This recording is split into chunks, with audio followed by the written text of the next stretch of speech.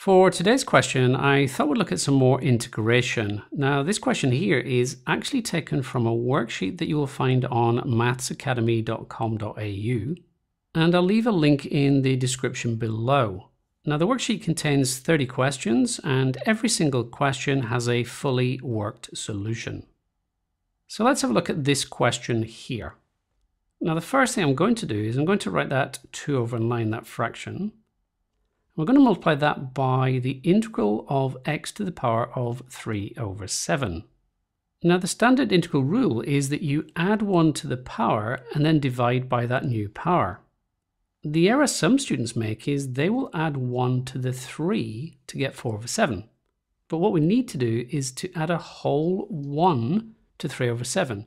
In other words, 7/7 plus the 3/7 to get x to the power of 10/7. Then we divide by that new power, so 10/7. The 4x, when we integrate that, we're going to get 4x squared over 2.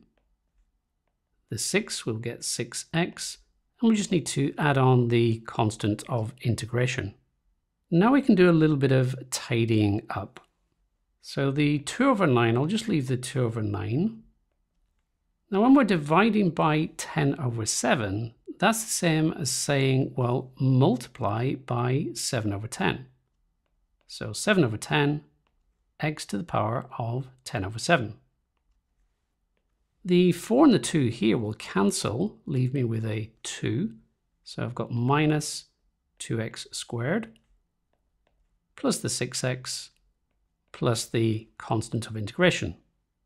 Now, looking at these first two fractions here, I can spot we've got a common factor here of 2. So we've got 2 goes into 2 once and goes into 10 5 times. And now we can multiply across to give 7/45, x to the power of 10/7, minus the 2x squared, plus the 6x, plus that constant of integration. Now, if you would like to practice some of these, as I said, there is a full worksheet of 30 questions with the fully worked solutions for all of them, and you'll find the link in the description below.